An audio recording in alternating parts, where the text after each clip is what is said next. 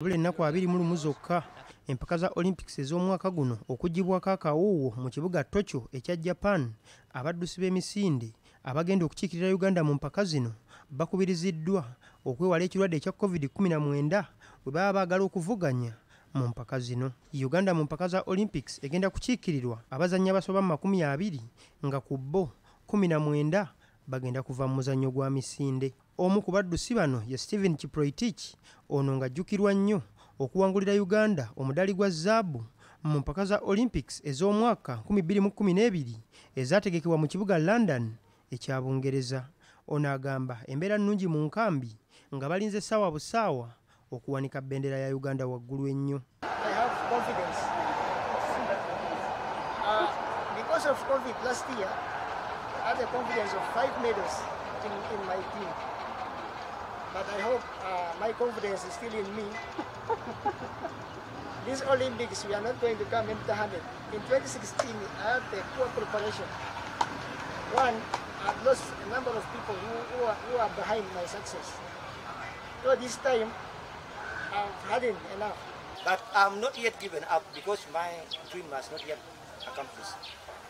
As I speak to you today, whether come worst to the worst, a medal must come to Uganda.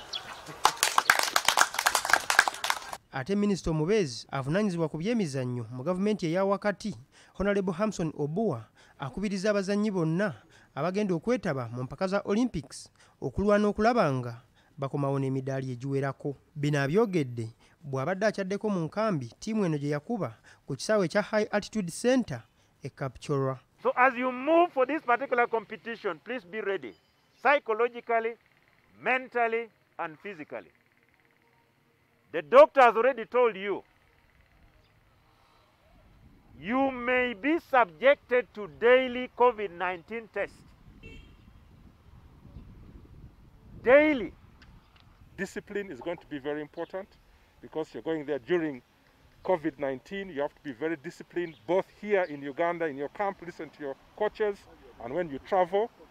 2, we're going to talk about anti-doping briefly, very important, especially for you who will be on track. Be very careful what you put into your bodies. Ebyo ngo bitadde ku bbali, omuddusi Halima Nakai awangudde omuddaali gwa ffeeza mu mpaka za Diamond League ezibadde mu ggwanga lya Norway. Ono omudaali guno aguwangudde mu mbiro eza mita 8 ng'aziddukidde eddakiika emu n'obutikiti 58 wabula ziwanguddwa Omumerika BBSKATI. 59 se pone en la quinta. Kale ebyemizannyo bwe bityo bitambule sobola kuvaano nga sikutegeezezzaako ku ebyo bigenda mu maaso mu mpaka eza Euro. Ogwasoose gwabadde wakati wa Switzerland ne Spain, naye guno gwasoose ne gulemagana emu naye gye byaggweredde ne bagenda mu kusimulagana penalty era gugenza okukomekerezebwa nga